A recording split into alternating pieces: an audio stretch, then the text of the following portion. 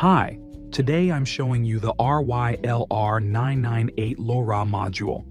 Here's the module. It has a built-in helical antenna, but also a u.F.L. pad for external antennas. It uses a Nuvoton microcontroller, making it compact and efficient. Let's go over the key features. Long range, several kilometers.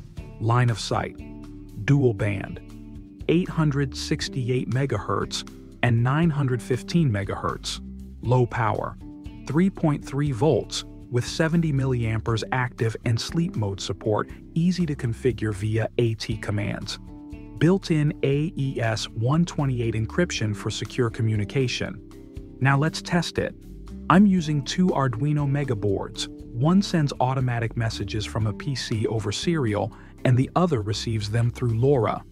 The default baud rate is 115,200. Remember, you can set the frequency band to match your country regulations via AT commands. Each module has its own address, so make sure sender and receiver have different IDs. That's it. A great solution for long-range, low-power communication.